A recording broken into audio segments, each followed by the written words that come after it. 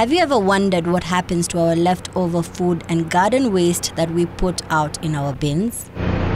Today on Horizon Reports, we will show you exactly what happens to the waste you put in your bins. We travel to Juja town in Kiambu County. Here we find a company that has taken the bold steps in changing the norm, EcoDudu.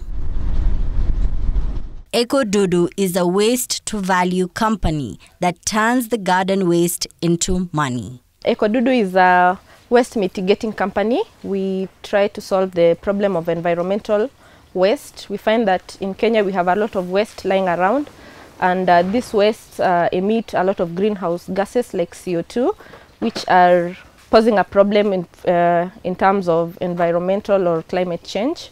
So that is what we are trying to mitigate. We are also trying to provide a cheaper source of protein. We find that fish meal and soy meal is also very expensive.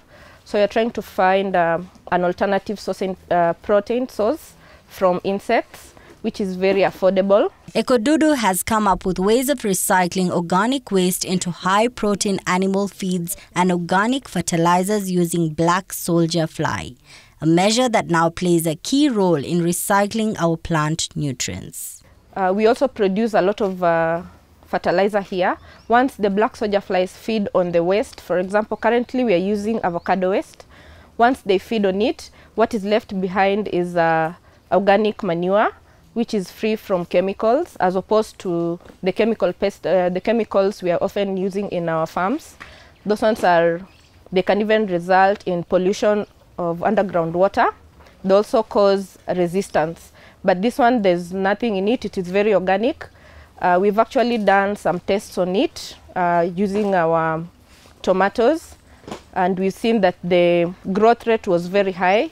We had them growing in 3 days as opposed to 5 days. Started in 2016, EcoDudu is seen as the way to go for many farmers, as the recycling of organic waste plays a key role in plant growth and thus increase the yield of crops through positive impact on soil physicality, chemical and biological properties. So EcoDudu is an environmentally friendly company because we are turning waste from the environment into valuable products, where we collect garbage or waste from the environment. We use natural insects where they break down the food, turn it into organic manure, and you can still use it in the farm. So actually there's zero waste within the ecosystem. By working closely with other organizations, EcoDudu has been able to collect waste from hotels and also from the different dumping sites in the city, which have always had a big negative impact to the environment. Because we are using the avocado, we go to companies that use avocado to extract oil, so they'll have the peelings and the seeds left behind, which they would just have thrown out. So we collect that and use it. Apart from that, you could use any other thing. You could use kitchen waste. Like once you have, like in Kenya, we have ugali as a staple food.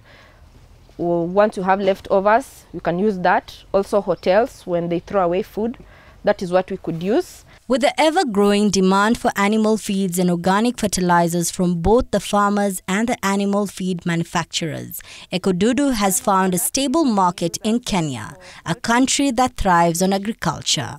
We've had very many people contacting us. We have those who have come in, they want to be trained on how to even start their own waste management. We are currently running some trainings. We also have outgrower farmers. We train them on how to go around the whole process, and once they have the larvae, we now purchase it from them. So it's an alternative, it's a way of creating more cash if you have the time. Having such a company in a country where waste disposal is a big problem, and especially for developing cities like Nairobi, where the population density is high and the availability of land for waste processing and disposal is limited, has now been seen as the best way of cleaning and conserving the environment. Currently, we are facing a problem with fish meal, with our depletion of the fish. So I think this is an alternative source that we can all chip into.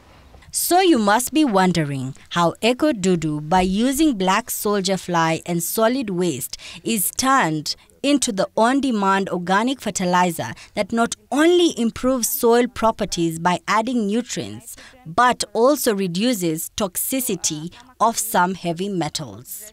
So within the greenhouse, these are the larvae prefer higher temperatures. That's why we use them within the greenhouse.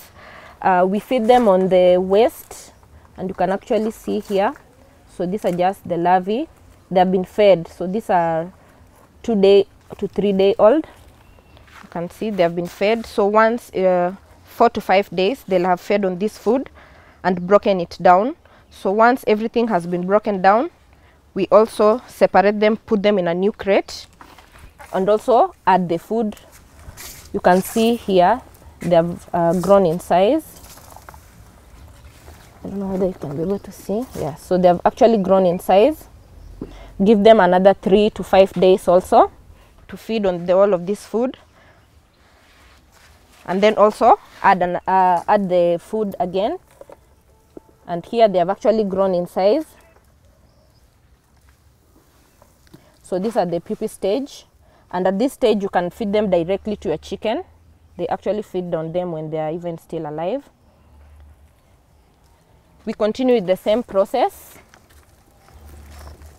You can look at the size. So these ones do not like much light, they like darkness, and they go into the corners. So we continue with the whole cycle like that until we get to the pupa stage. So these ones have really stayed. You can see the pupa. They actually become darker. It's harder to see them. This one here. They change color, and they are very dark in color. So at this stage, you just collect them and then take them into the larve cages, where the insects will now emerge, mate, and then also lay the eggs. Rahima Nasir, the head of research at EcoDudu, takes us through the whole process of turning waste into value company. This is our warehouse. This is where we keep the cages, known as larve cages, that the black soldier flies mate and lay eggs. So in the cage, you'll find a large population of insects inside it, both male and female, usually in equal proportion. These are flutes. They're kind of like pipes where the insect will lay the eggs. They're the yellowish substance on the pipe. So you find about one female will lay close to 300 to 1,000 eggs in their lifetime. At this stage, the insects only drink water. So we put water in a small tub and cover with a towel on top so that they don't drown in the water. After 7 days, you find that they die. So their lifespan is that short. So all we need from the cages are the eggs. And once the eggs have been laid, we will carefully move them to a mixture of bran and water. So here is where we'll expect our eggs to hatch into small larvae after a period of 3 to 5 days. So once our larvae have hatched from the mixture of bran and water, we usually move it to the greenhouse, where we now give it the solid food, whatever type of waste you have at that moment, be it the vegetable waste or fruits. You now start feeding it on the solid food.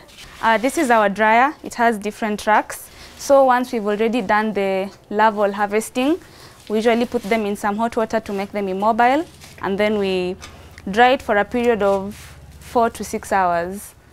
And after we dry, we have our end product. So this is our end product after we've dried the larvae. And this is what we supply to our farmers and animal feed manufacturers. It's pure protein. This is our fertilizer, known as shamba mix. This is what we get after the larvae has broken down the waste. It turns into a soil-like substance known as frass, and it's rich in nitrogen, phosphorus, and potassium.